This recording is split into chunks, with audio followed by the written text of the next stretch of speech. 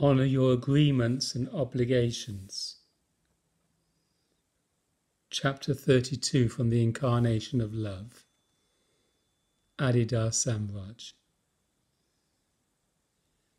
Your word must have the force of a vow, which means you must have more than the mere intention to do something. You must take into account everything you have committed yourself to do and make sure that you have not only the intention to accomplish it, but also the means to do so. Of course, you should be able to change your mind, but in the way of the heart, there is a practice for doing so that is part of your learning in the first 3 stages of life. To make such changes, you must be in communication with the people with whom you have made an earlier agreement, and then you must change your agreement together. The traditional yamas, restraints, and niyamas, observances, which are the religious and moral foundation of spiritual life, involve responsibilities relative to mind or intellect, speech and body.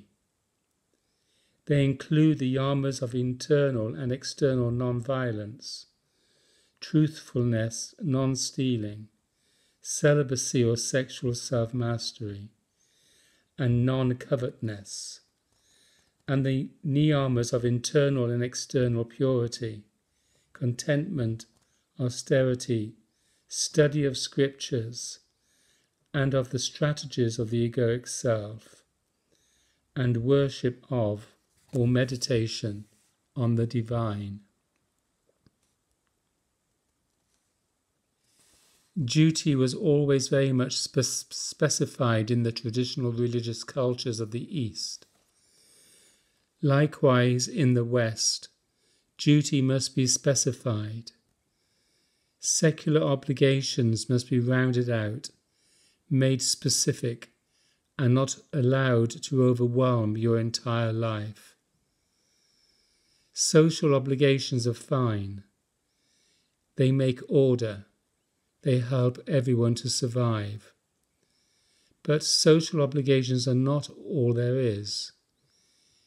It should be understood that social relations are about duty, and they are appropriate, but they are not the whole of life. Instead of indulging in social relations as if they are the be-all and end-all, instead of acting as though they are all that life is, you should observe your duty. Manifest your right attention to the matters that you must, but do not be totally aberrated by doing so. Do not renounce me, your true heart master. Do not renounce the way of the heart. Do not become stupid in the face of your ordinary obligations. That is not your duty. That is not what life is about. As my devotee, from east or west, you should know what the social obligations are for real, and not tighten them up so much that you have no freedom to engage in the experiment of life in real sadhana. Do not allow social obligations to be piled on social obligations, so that you are so limited you cannot do sadhana anymore, so that you cannot do anything but be a slave to secular purposes anymore. It is important that you understand your rights and your real obligations and that you fulfill them. When the time comes, you can even renounce those if you become a true renunciate.